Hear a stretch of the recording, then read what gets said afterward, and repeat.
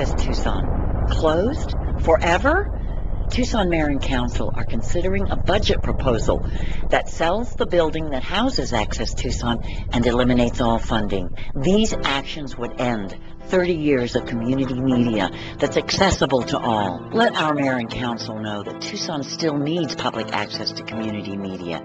Find out how. Go to accesstucson.org. My name is Lisa Jones. I'm running for re-election to the Access Tucson Board of Directors. I won't go over my qualifications here, since all that info will be in your ballot packet. And of course, I'm hoping you'll vote for me. However, there is something much more critical happening to Access Tucson these days, a grave threat to its very existence.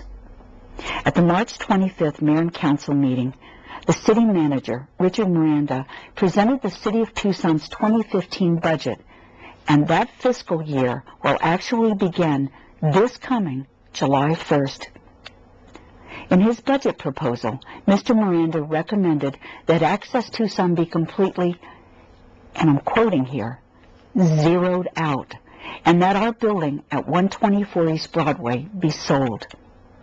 And if that weren't enough, in stark follow-up, Access Tucson has now received a 90-day eviction notice from the City of Tucson. Well, what can we do? For starters, you can go to Access Tucson's website for how you can take action. That's accesstucson.org.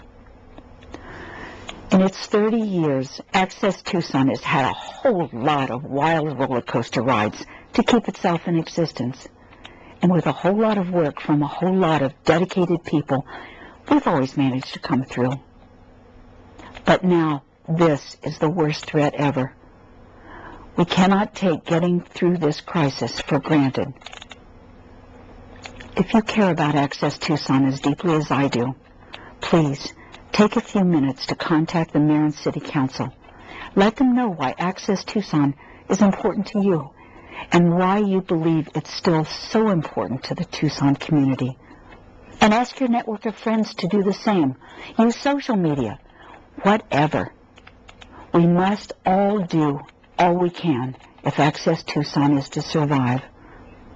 And I would like to keep fighting for Access Tucson as a member of the Board of Directors. Thank you. My name is Veronica Phillips, and thank you for listening. I was invited recently to be part of the Board of Directors for Access Tucson, and I'm truly honored. I wanted to give you a bit of my background.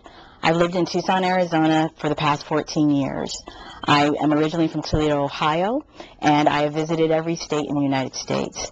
This has given me a very unique perspective in what I do currently, which I am a business and life coaching consultant. I have helped approximately 200 people a year, and next year I'll be celebrating my 10th year anniversary. I also am honored and flattered to be considered to be part of Access Tucson because it provides a voice, a very unique grassroots one-on-one voice for people to be heard and deal with issues that are not addressed. I know that this is budget crunch time and people are getting very anxious and very worried.